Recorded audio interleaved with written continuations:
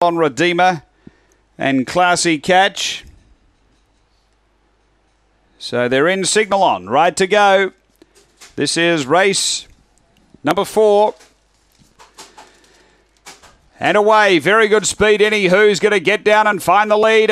Anyho clear earlier. Babylon Redeemer and driving through. Gary McBain. Next is Ballymile. Then Classy Catch, Perpetrator, Miss Collectible and Paris Khan. But the leader is Anyho out by 3. Ballymile gives chase and Gary McBain straightening. It's Anyho the leader. Finishing hard Ballymile, but Anyho beats Ballymile, Gary McBain. Next, Babylon Redeemer, and then came Miss Collectible. Behind those, Classy Catch, Paris Khan, and Perpetrator back at the tail end. The time here is 23 and 24.